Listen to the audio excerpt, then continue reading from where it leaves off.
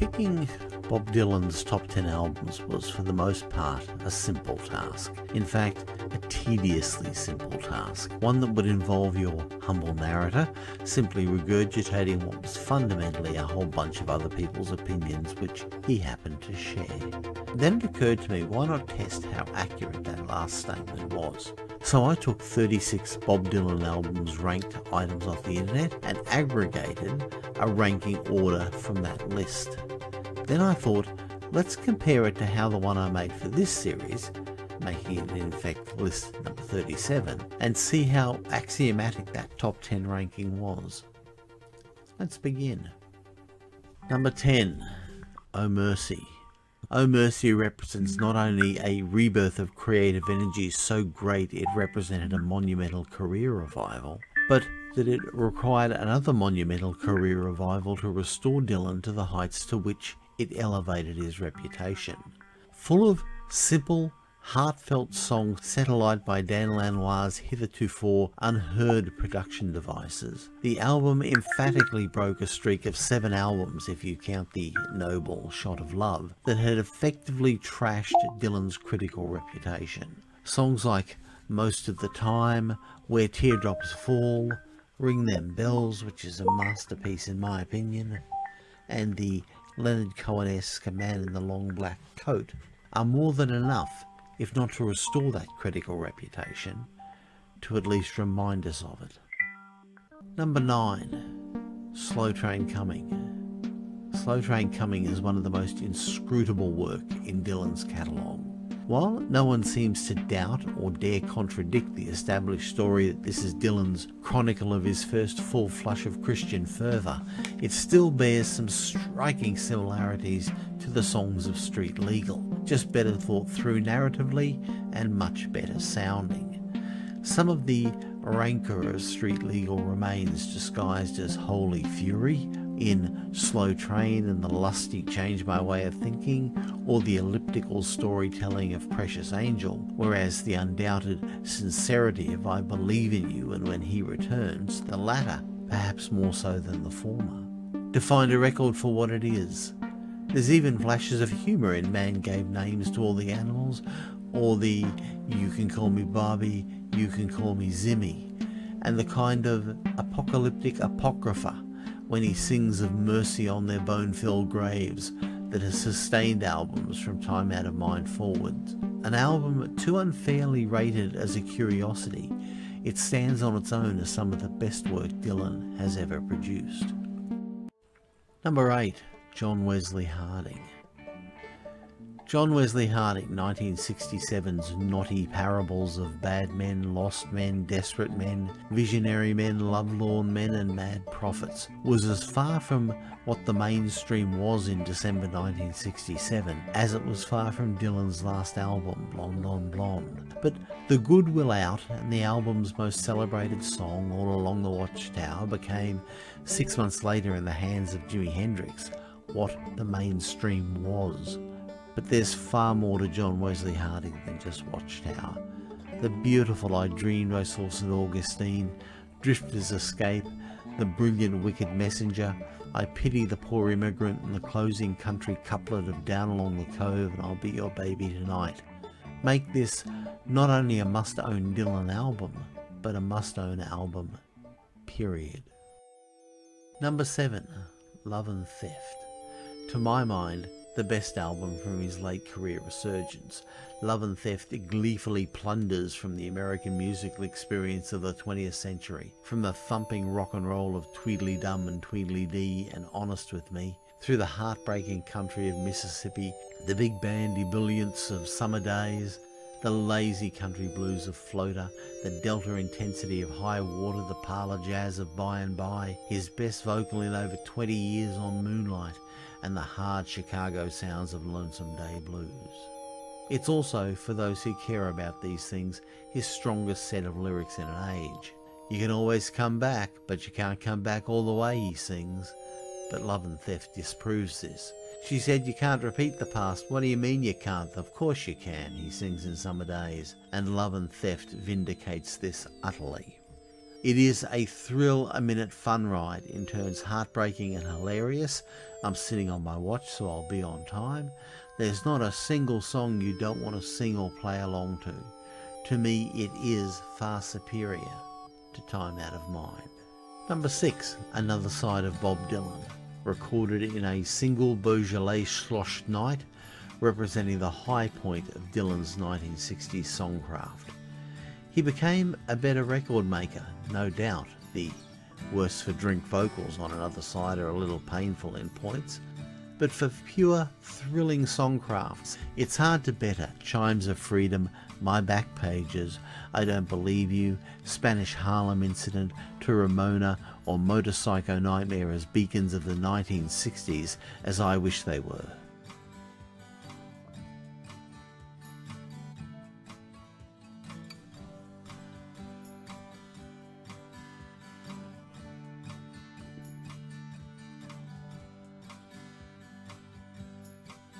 Number 5, The Freewheelin' Bob Dylan. And thus we enter that hall of albums which are indispensable in any collection. One poll had this as Dylan's best, and for the pure fame of his songs, there's a case to be had. A stunning survey of Dylan's world through the winter and spring of 1962, it encompasses the widest disparity of songs on any Dylan album. Side 1 and the first half of Side 2 are brilliant, songs on which huge chunks of the 1960s were built. Blowin' in the Wind, A Hard Rain's Gonna Fall, Girl of the North Country, Don't Think Twice, It's Alright, Masters of War, which I don't like myself, but I have to concede, Bob Dylan's Dreams, Oxford Town, and the portentous Bob Dylan's Blues. But the final songs are throwaways and should have been thrown away accordingly, especially seeing the wry and excellent Let Me Die in My Footsteps was let off the album. Number 4, Blood on the Tracks. Regardless of its theme, and remember Dylan was far from blameless in matters of his divorce, here we have an album almost full of wonderful songs. Lily, Rosemary and the Jack of Hearts is entertaining but no more than a diversion, that explore the human condition far beyond the tawdry confines of two people turning away from each other and only one side of a story being told.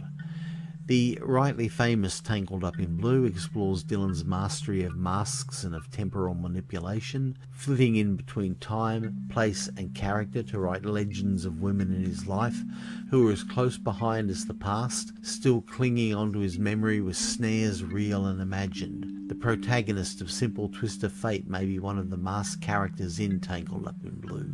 Dylan protests You're a Big Girl Now isn't about Sarah and him. If not, it's a masterpiece as the songwriter as novelist.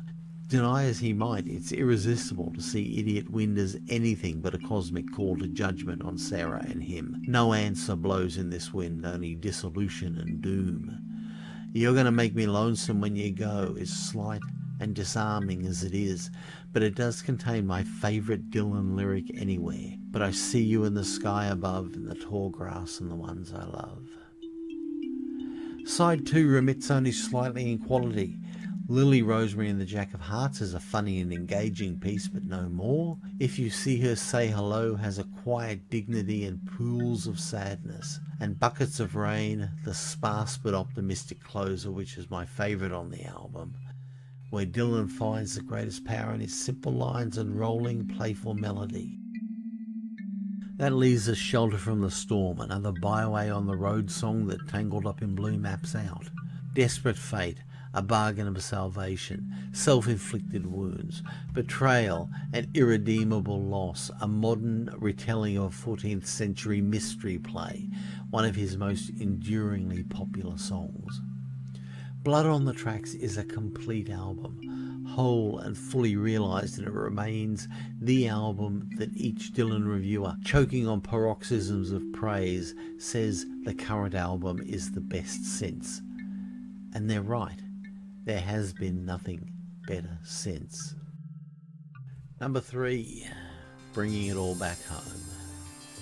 Some say rock music and rock and roll departed from one another at this point. It's a tempting point to yield, but it isn't true. What happened here was rock music having stood on the shoulder of giants. It was this album that saw beyond the horizon of the 12-inch disc into wider society, wider social thinking, wider possibilities for and expectations from the audience. Suddenly, everyone had different stories to tell, different ways to relate to their audience, and say it softly, lest those British bad boys, the Rolling Stones, hear you, had to rock harder. Side 1 is an electric revelation, raucous, irreverent, manic and earthquaking. But it's the acoustic side, side 2, that might just be about the most perfect side of music ever laid down on an album. Side 1 cracks open with a garbled gush of subterranean homesick blues, his first hit single and an ever popular song of his. She Belongs to Me, probably about Joan Baez, shows Dylan as ambivalent to her, alternatively mocking and worshipful. The side's other love story, Love Mine Zero No Limits, is another perennially popular song and the first indication that Sarah Lowndes had entered Dylan's universe. Maggie's Farm is a brash, impertinent update of the Bentley Brothers' Down on Penny's Farm from 1929, with Dylan at his most murderously acerbic. The side ends with 3 wild rockers. Outlaw Blues, his tip of the hat to Sonny Boy Williamson. On the Road Again, the first in a series of increasingly hysterical put-downs of hipsters that dotted his mid-1960s output, and the wild and funny 115th Dream, an electric version of Motorcycle Nightmare, in which the current state of the American experiment is dissected and debated, a song which has a strange relevance even today. On side 2, the story has it that Mr. Tambourine Man, The Gates of Eden and It's Alright Ma, I'm Only Bleeding were recorded one after another, no second takes, not even a playback. Mr. Tambourine Man, written on a drunken night stargazing during a road trip from New York to New Orleans, is perhaps Dylan's most beloved song, charming and timeless of image and nimble of melody. It had been tried out for another side, but somehow distance of memory had burnished Dylan's performance and ingrained this song less as a clever string of cymbals and more as a real and deeply personal experience for him. The Gates of Eden is, for the 1960s, amid a revolution in which was part supposedly authored by Dylan, a remarkably morally conservative song, a forebear of John Wesley Harding or Slow Train Coming. Whereas the images of Mr. Tambourine Man are organic and naturalistic, on Gates of Eden they are abstruse, violent and deliberately grotesque. The same can be said for the dazzling stream of consciousness It's Alright Ma, I'm Only Bleeding, one of Dylan's most popular and quotable songs. Concluding the album we have the multi-level send-off song It's All Over Now Baby Blue, kissing off a lover, Joan Baez perhaps, or his old audience. Each of his last 3 albums are concluded with a farewell song, Restless Farewell, It Ain't Me Babe, and this is the last song in his sequence, but it's the cruelest and most definitive of them. Bringing it all back home is one of the 2 pillars that elevated the newborn rock music to the forefront of popular forms, and 6 months later, the other great pillar was to follow. Number 2. Highway 61 Revisited, Dylan's hardest rocking album. From the almighty sonic wallop of Like a Rolling Stone and his fellow 6-minute bookend Tombstone Blues, to the supercharged blues of the title track, from the shivering paranoia of Ballad of a Thin Man, to a drug-crazed wake-up call in Just Like Tom Thumb's Blues, from the philosophy in the dawn's early light of It Takes a Lot to Laugh, to the vivid hellscape of Desolation Row. Dylan threw together a remarkable band. Most praise goes to the guitarist Mike Bloomfield, an organist, even though he'd never played the organ before in his life, Al Cooper, but the playing of Harvey Brooks on bass and the ever-elegant Paul Griffin on piano cultivate a civilized edge to what is a raucous, almost reckless record. Drummer Bobby Gregg, although it's widely thought the Chicago great Sam Lay plays on the title track, does what Dylan felt he did best, hit the skins very hard indeed. The album effectively connects the mass audience raised on rock and roll to the hard sounds of the blues, and it hardwired that sound in. Number 1. Blonde on Blonde. The greatest rock album ever produced, barring nothing. Blonde on Blonde earns its place by the simplest of tricks, by taking everything that Dylan had done on his and the emerging rock music's previous high watermark, Highway 61 Revisited, and doing it twice as well.